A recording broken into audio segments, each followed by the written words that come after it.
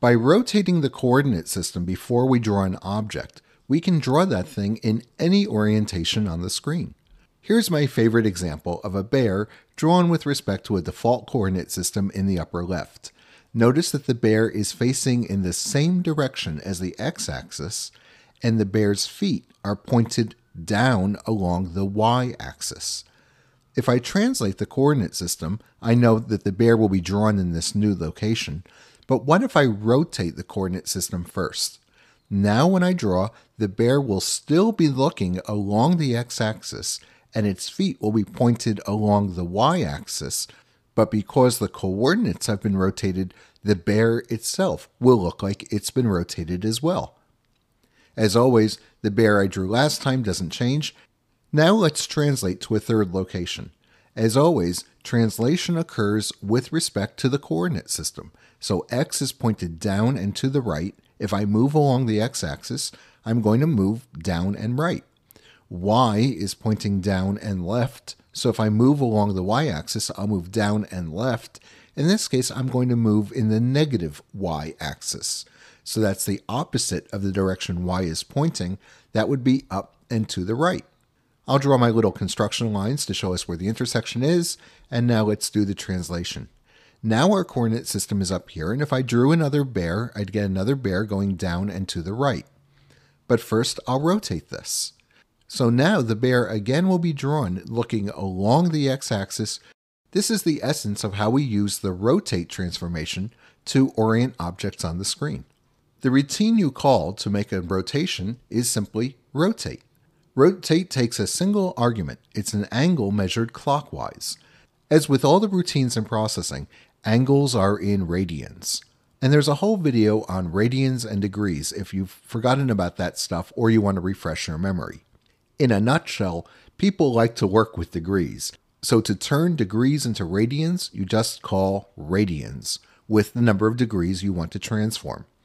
So this call says rotate the coordinate system by 65 degrees clockwise.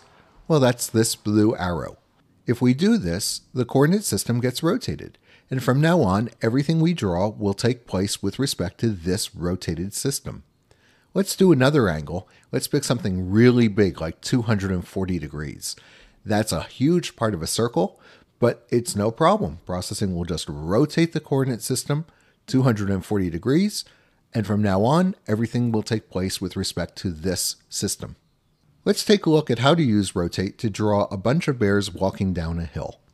Here's the picture I would like to make. 3 bears walking down a hill.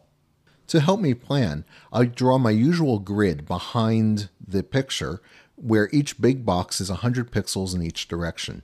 Now I need to figure out where the coordinate system should be. I can draw the 3 coordinate systems like this. So if I can put the coordinate system into each one of these 3 places, one after the other, and I draw a bear in each of these places, I'll get my picture of 3 bears. So let's go ahead and do that. First, I'm going to put a piece of tracing paper over my picture. That lets me keep in mind where we're going, but we're going to start from 0. So let's go ahead and put up our initial coordinate system, which is in the upper left. And here's the program that's going to draw this little picture. As usual, I'm going to assume that this is inside of Draw, and we've already taken care of things like creating the graphics window and setting a background color. I'm also going to reuse my routine Draw Bear from the translation video. You may remember that's nothing more than a call to begin shape, a whole bunch of calls to vertex, and then a call to end shape. And that just draws the bear as a series of straight lines. So let's see how this program creates this picture. The first thing we need to do is translate the coordinate system so it's at the base of the first bear. You can see here that I eyeballed it, and I came up with numbers of 95 on the x-axis and 105 on the y-axis. So let's go ahead and do that. Here are my blue arrows. I can find their intersection, and I'll move the coordinate system to that intersection point. Great, now we're done with the translate, and the coordinate system is where we want. Let's look at the next line, and that tells us to draw the first bear. So let's do that. There's the first bear. Now I need to move the coordinate system. And you can do this just by eyeballing it, or you can get out a ruler and measure it. Somehow you have to get these numbers. I measured this using a ruler that I held up to the screen and decided it looked about 200 units to the right and about 45 units down. So those are the two little translation arrows, and if I move my coordinate system along those two arrows, it lands right where I want it to be. Now I need to rotate it. By how much? Well, again, I measured it. I got my little protractor and I held it up to the screen and I said, that looks like about 22 degrees to me. So to rotate by 22 degrees, I call radians to convert it to radians, and then I call rotate. And that causes the coordinate system to be rotated by 22 degrees. Now, I'm ready to draw my bear because I'm in the right place. I draw my new bear. The bear we had before is still there. He doesn't get changed. And now we have a second bear. Now it's time to move on to the next one. First thing is translate. Remember, we always translate with respect to the coordinate system itself. So we're going to move some direction along the red arrow and some direction along the green arrow. I finally discovered that by moving 205 units along the red arrow and 25 units along the green arrow, I landed right in the middle of the next coordinate system, right where I wanted to be. Then I measured the amount by which I wanted to rotate, and I discovered that was about 14 degrees, so I rotate by 14 degrees, putting my coordinate system where I want it, and now I'm ready to draw my final bear. I draw the bear, and I have the picture I was after. I had to measure these angles because the curve of the hillside is something that I drew freehand. You'll find when writing code, you can often use something like a loop variable to control how many degrees or radians you rotate at every step. Keep in mind that just like translation, when you do rotations, you have to repeat them for every frame. Every time draw begins, the coordinate system is in the upper left, X pointed to the right, Y pointed down. Let's use our new rotation skills to create this little animation. There's not much to it, it's just a bear walking around a world, but it's very easy to make now that we know the right transformation techniques. It's always good to start with a sketch. So here I've drawn my world and I have one dark bear at the top. On every frame, I just rotate a little bit and draw the bear in the new position. So as the frames go by, the bear is always drawn in a slightly new angle and he looks like he's walking around the world. So here was my technique. At the beginning of every frame, remember the origin always starts in the upper left, X pointed to the right, Y pointed down. So the first thing I do is I translate to the middle of the screen, and I draw a green circle for the world. Then I figure out how much I need to rotate. On frame 0, I don't need to rotate at all. I draw a line up in the negative Y direction out to the edge of the circle. I translate by that direction, and once I'm there, I draw my bear. That's it. That's the end of the frame. Now comes a new frame. Draw gets called.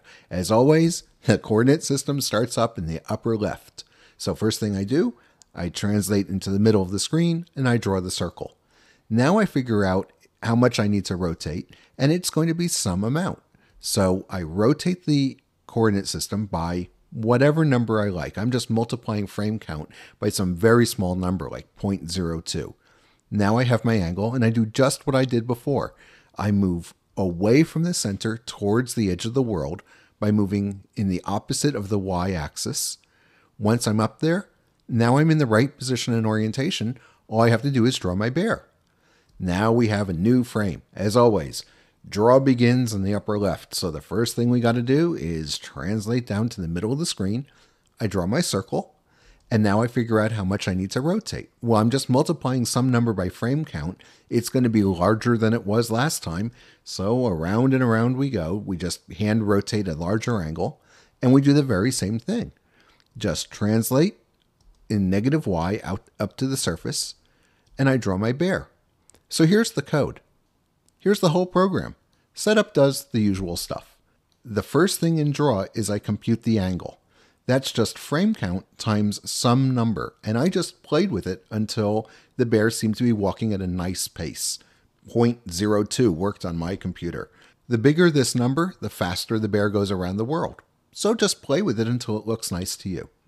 I set the background color, and then I translate half the width and half the height, so I'm now sitting in the middle of the screen. I set the fill color in the stroke, and I draw a circle. Notice that the center of the circle is at 0, 0, so it's centered in the middle of the screen. Now I rotate by the angle we just computed. I translate my way up to the surface, turn off the stroke, set up a nice brown color, and I draw the bear. The beauty of this is that we aren't doing any math. Processing is doing everything for us. All we have to do is call translate, then rotate and translate again, and we get a bear that's moving around a circle. Of course, you can do much more interesting and complicated examples. I kept this very simple so you can see how little is required of you to make things move and rotate on the screen.